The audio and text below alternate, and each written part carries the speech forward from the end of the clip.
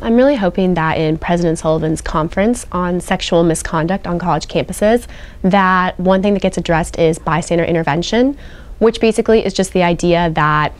if any other students in the vicinity see an incident of sexual assault about to occur, that they just step in. It doesn't have to be big, just say a little something that can maybe interrupt what is about to happen and really save a student.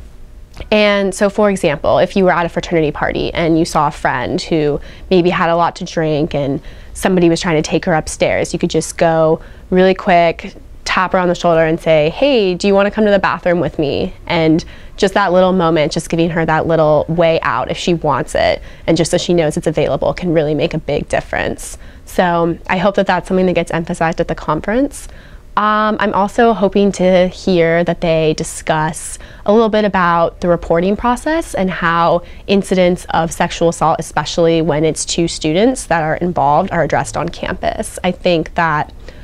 that's sort of a little bit murky, and I think that a lack of clear information about how that process goes and what actually happens when an incident is reported can deter students who have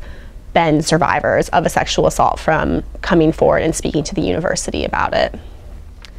I am really happy to see that this problem of sexual assault has been getting a lot of attention nationally lately with President Obama's initiative, and also locally on our own UVA grounds. I really think that it stems from this growing realization that sexual assault is not just a women's issue, it's an issue for everyone, and it's an issue that everyone needs to be concerned with, and an issue that everyone needs to be involved with if we want to start bringing down the statistics that are getting a little startlingly high about sexual assault on college campuses.